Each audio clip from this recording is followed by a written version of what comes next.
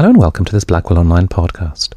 My name is George Miller and my guest today is David Peace, whom I met up with to talk about the second book in his Tokyo Trilogy, Occupied City, which has just appeared in paperback. Like its predecessor, Tokyo Year Zero, set at the end of World War II, this book's starting point is a true crime. In this case, the poisoning of 16 people in a Tokyo bank in 1948. But the ripples, as always in Peace's work, go far beyond the crime itself, taking in Japan's occupation of China and its biological weapons program, as well as the Americans' presence in Japan as occupying power after the war.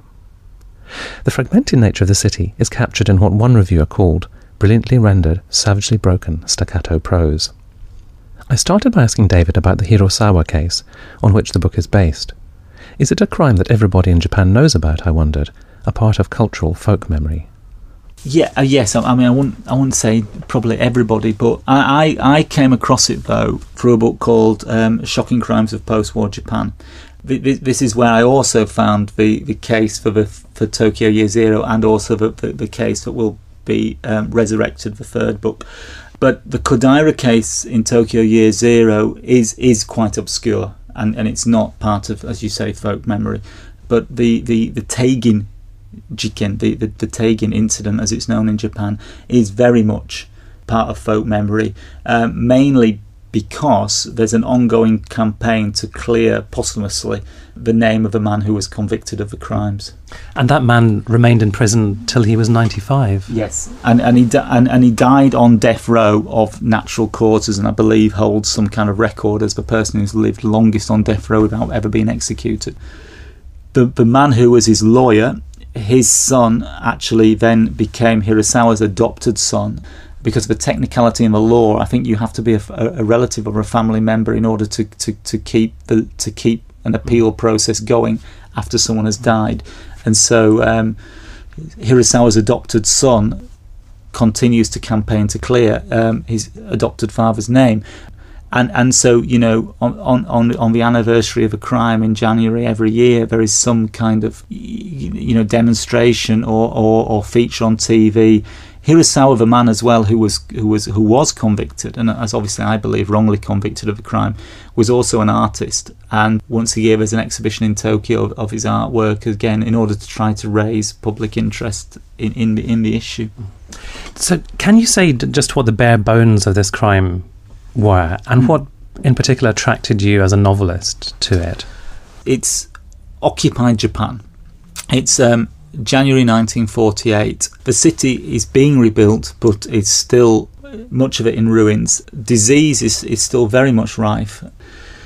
The Americans are a presence, but actually in terms of interaction with the general population, it's quite minimal. They stick to their own areas, and they're a presence in that they're in trucks and driving around. They're a military presence. A man walks into a bank in the Ikebukuro area of Tokyo. He is Japanese, but he is wearing the armband that marks him as a member of the occupation, in that he's representing the occupation. He says he is a doctor. He says there has been an outbreak of dysentery in the area. He says that he needs to give each member of the bank the antidote, the medicine that will inoculate them against the dysentery. This is after the bank's closed. The assistant manager gathers the 16 people around. The doctor pours out the medicine in 16 teacups. Within minutes, 10 are dead instantly. 2 then die later in hospital, and 4 people survive. Some money went missing from the bank, but by no means all the money. And again, this is again open to debate about. I mean, because the crime scene was so open, it's not clear whether actually this so-called doctor took the money, or whether actually just neighbours or policemen could have taken it.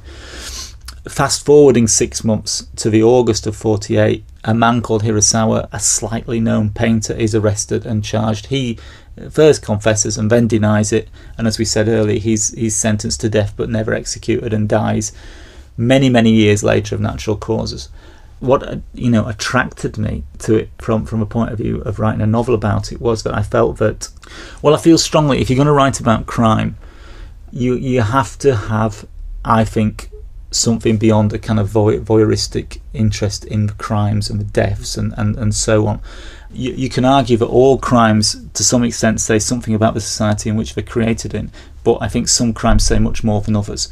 And I felt that this crime provided a way of looking at, again, a city under occupation, about what it means to be, I mean, to backtrack a little bit, with Tokyo Year Zero, to me it was to write about what it was to be a city in a time of defeat. This, to me, is a book about what it is to be a city under occupation. The defeat, the occupation had led to a situation where you had, like, I mean, to be very literal about it, there was disease was rife in the city. These people drank this medicine because they believed that this man was part of the occupation, that he came with the authority of the occupation, and that he then, was going to cure them and save them from this illness. And so they took his words on trust and did as he asked, because he represented the occupation. So, again, this couldn't really have happened without the occupation. I also think the way in which conspiracies have formed around the case, and this is one of the reasons why I used 12 different narrators to tell the story, the very many conspiracies that have formed around it, again, said a lot about the occupation, and generally about the way we talk about crimes in society, in present day society. Some people believe the Americans were complicit in the crime. Some people believe that the crime was linked to the Japanese bacteriological warfare unit when they themselves were the occupiers in China, and that the Americans, this we do know to be true, that the Americans took the information that the Japanese bacteriological warfare scientists had gained through experiments on civilians in China, and they took this information and used it themselves for their own research, and then gave the Japanese scientists and soldiers involved in the atrocities in China, they gave them basically a free pass.